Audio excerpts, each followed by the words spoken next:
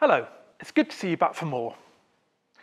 Now this might sound quite familiar, particularly if you have recently studied the fiction session.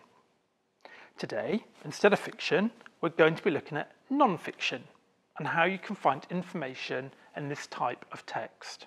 Some key points for you here. So in English language, you will need to write about non-fiction text.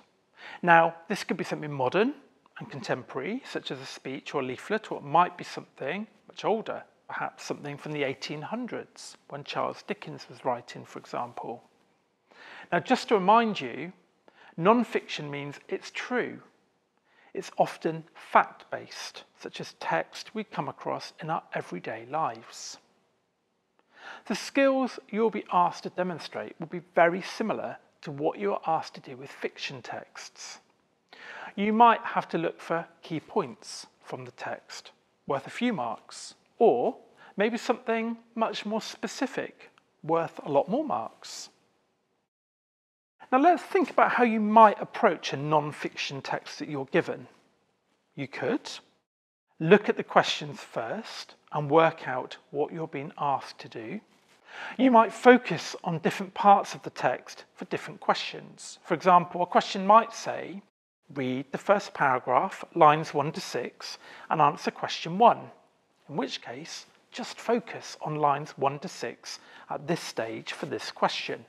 I've talked about different skills before, such as skimming and scanning, and also implicit and explicit information. These are also relevant for non-fiction text, not just fiction, but you'll also need to consider some other things, such as the form. What type of text are you writing about? Is it a letter, a leaflet, a speech, for example? What about the language? Is it formal? Is it informal? And this links really closely to the audience. Who is your text aimed at? And finally, purpose. Why has your text been written? Is it to inform, to explain, to persuade, to argue? So let's move on to have a look at how these work in practice. Families come in all shapes and sizes, and they all have different likes and enjoy spending their holidays in different ways. However, they do all want to have the best time ever with the most fun possible. If you're visiting a new country like Scotland, there's always lots to do for all ages, so why take a coach tour? I believe that even if you just take one day to explore the country by coach, you'll love it for these reasons. 5 reasons why children love a day trip in Scotland by coach. Number 1, Scottish tour guides are full of fun, especially those at the Hairy Coo. They're much more fun than parents. They will keep everybody entertained all day with their stories, songs and jokes. 2, on a coach tour, there will be lots of stops throughout the day so you can get out and stretch your legs and run to the toilet if you need it.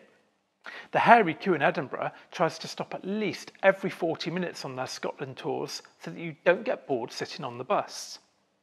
3, you can get a selfie with a Hairy Coo or a Highland Coo, a real highlight for all the animal lovers on board. 4, on the Hairy Coo's Loch Ness day trip, you can also take a boat trip on Loch Ness to try and spot Nessie, the Loch Ness monster. And 5, children love learning about Scotland's history when tour guides tell them about Scotland's gory and fascinating past. Okay, so let's consider a few ideas about this non-fiction text. If you skim through it, you'll get a pretty good idea of what it's going to be about. That is, the benefits of going on a coach trip in Scotland. If I asked you to scan the text and find the name of a company who conducts the tours, you would look for names or brands, probably starting with capital letters, and yeah, you got it, the Hairy Coo. Sounds good, right? Now this is a non-fiction text, so it's written with audience and purpose in mind. Let's have a look at the flap of this text. Well, the form, it's probably from a tourist brochure or holiday brochure.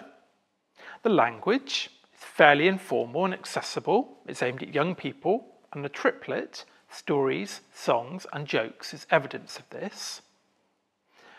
Audience, it is clear that this is aimed at children. You can get a selfie with the Hairy Coo, shows this. And purpose, It's informing, but it's also persuading as well. Okay, so you've got a good idea about the type of things you might be asked to look at in a non-fiction text. So let's look at one that's a little older, from 1872.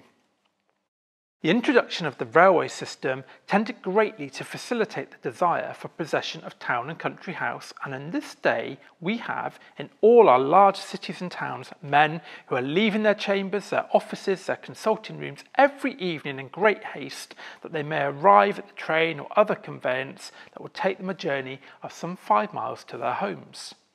Again, every morning the same men, usually in very great haste, leave their homes to return to business. Now, having listened to this extract about railways, identify one true point from the text. People who used trains in the 1800s preferred to live in the city. The approximate distance from railway stations to homes is 5 miles. Or men were reluctant to leave their homes to travel by railway. Okay, so you have hopefully had time to think about this, and the one that is true is the second one, as it says in the text. Take them a journey of some 5 miles to their homes. Now, another type of question might be something like, what do you learn about railways and train travel in this extract? You should be thinking about things like, railways have helped people to live more flexible lives between town and country. Trains made travelling more convenient, and men were keen to use them to get to and from work.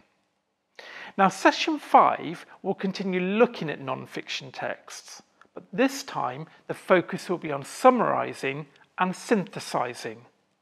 Here's a quick visual reminder to check your understanding of flap. Form, the type of text, the form it's written in. Language, is it chatty and informal or more formal and specific? Audience, who is the text aimed at? The age, the gender, the level of interest and so on, and the purpose. Why was it written? Is it seeking to give you information, to persuade, to explain, to argue, or maybe something different?